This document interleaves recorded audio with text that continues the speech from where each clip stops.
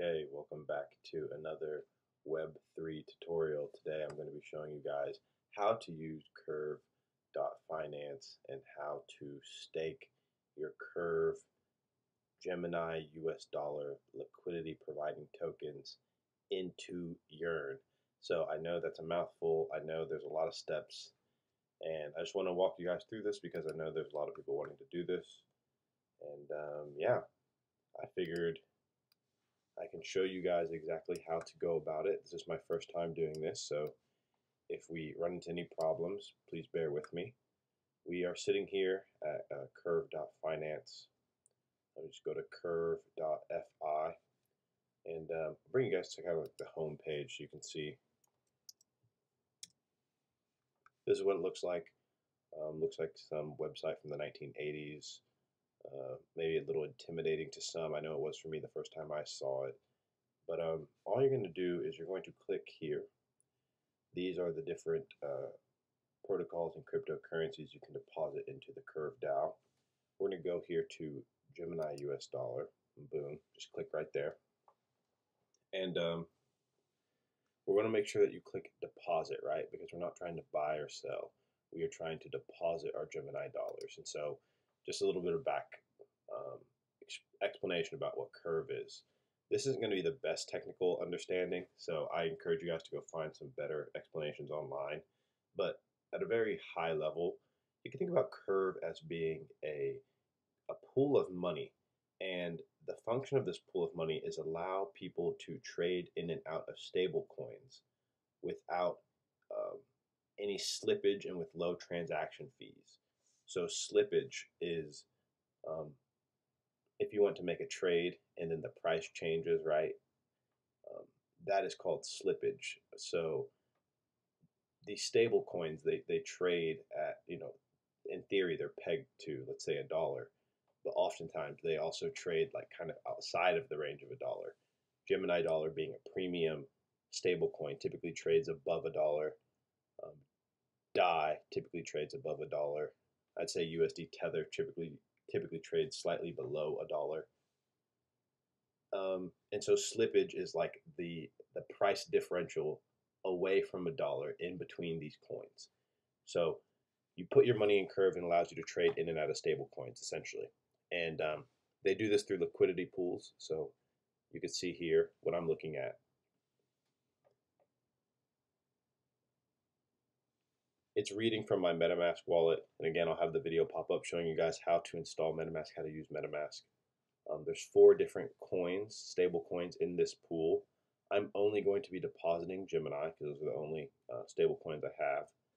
And I want you guys to see, you can choose your gas price. You can choose if you're going to use the coins in all balance proportion or use the maximum amount of coins. I'm going to click use maximum amount of coins.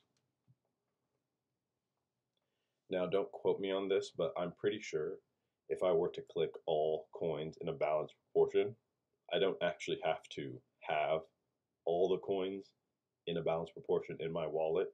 Curve will automatically do that trade for me. So I could just balance all the coins, but we can go ahead here and look at the liquidity pool, and we see that 44% of the pool is Gemini US dollars and 55% is the rest of the coins.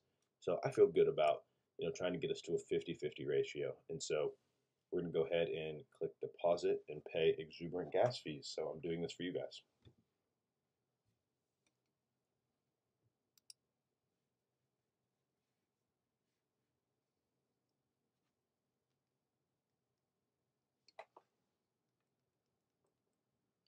Got to type the PIN on my ledger.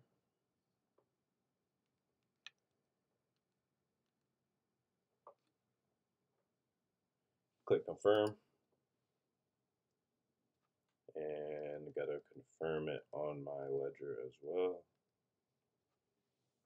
And we let that go. I believe that was just the first transaction, and so that's just to approve the spending of the coins. You guys should be getting used to this by now. You have to approve the contract to interact with, or you have to approve your wallet to interact with the contract, and then you actually have to deposit. So That's the approval transaction, and we should have another transaction after that. Okay, and we're back. That first transaction took about 10 minutes to go through. I had time to pick up my Short and Happy Guide to Property, do a little bit of reading. For those of you who do not know, I'm in law school at the University of Oklahoma. I'm a 1L. And yeah, I'm very much interested in Web3 technology, so that's kind of why I started this channel. Well, not why I started, but anyways. Okay, so it went through, took about 10 minutes, and immediately this new transaction popped up. So this is the big one. And yeah, we're just going to keep moving through this so you guys can see what happens.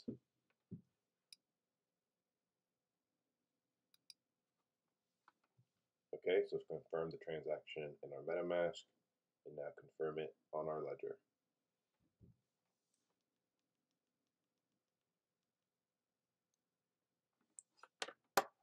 And now we wait. Okay, now that that has gone through, that took about 30 minutes.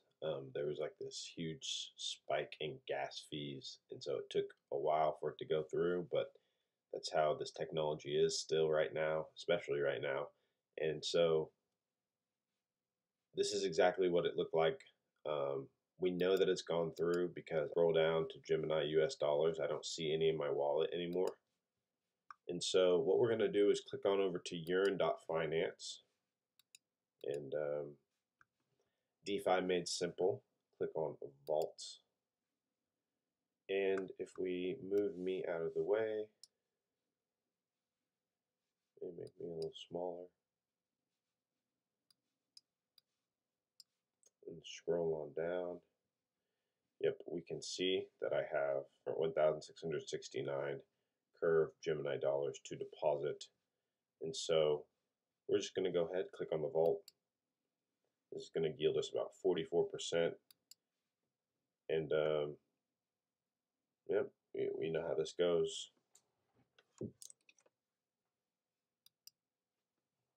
Approve.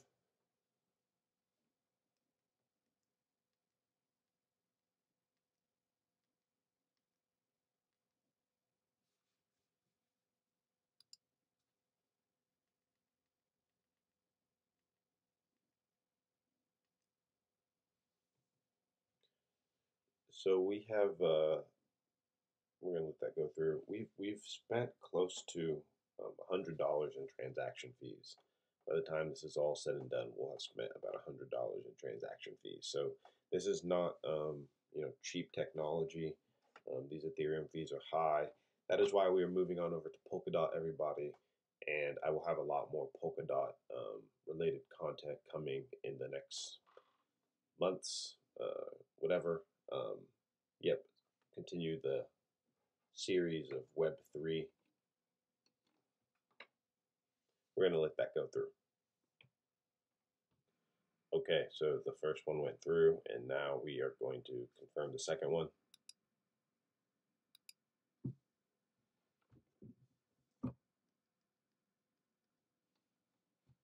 The first one took about 2 minutes. Okay, now that that has gone through, and we know that's gone through because we can just refresh the page, and that took about 5 minutes. We scroll down and click on the vault now.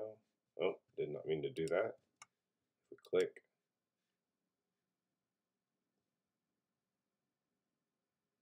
Oh.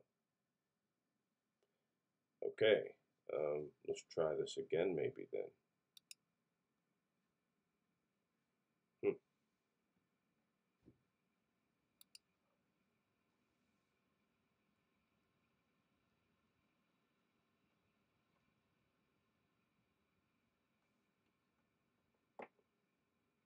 So I guess there's 3 transactions.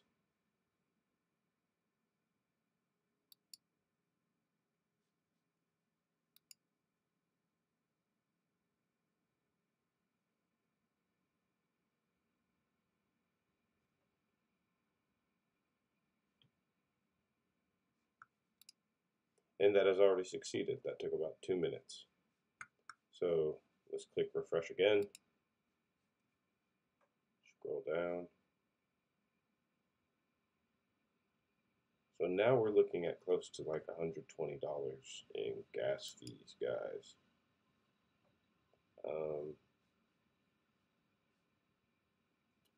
Why is that? Because am I depositing nothing? Yep, I am.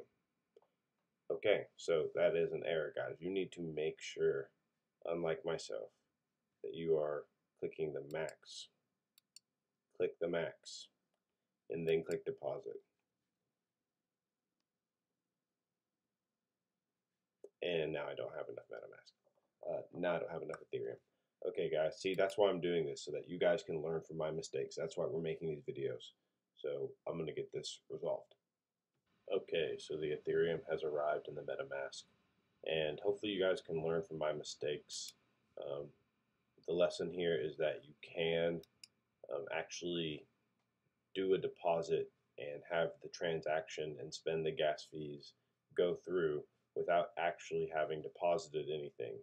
So I did that twice. So all in all, I'm probably going to have spent about $200 on gas fees. And I guess this is a lesson in terms of time horizon, right? This is new technology.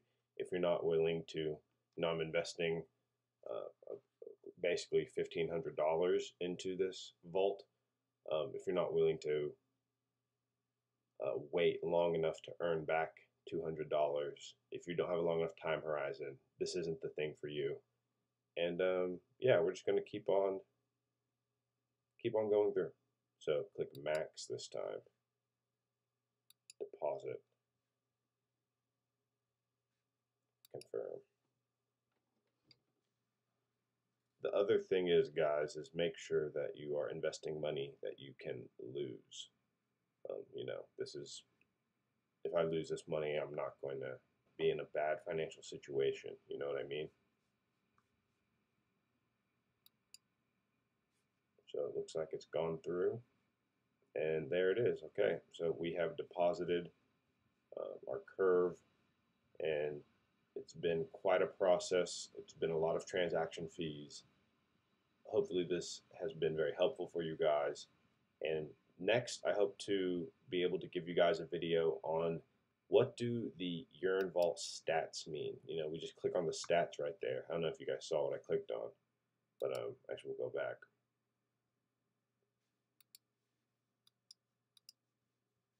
Right here. Just click right here, and I'm going to hopefully be able to bring a video to you guys about what does all this mean, because I do not know. So I'm going to do some research, reach out to one of the devs, see if I can't get an answer for you guys, an explanation about what we are looking at here. So stay tuned for that video. Like, subscribe, comment below, let me know what you think, and share this so that, yeah, people can learn about Yearn. Thanks. Bye.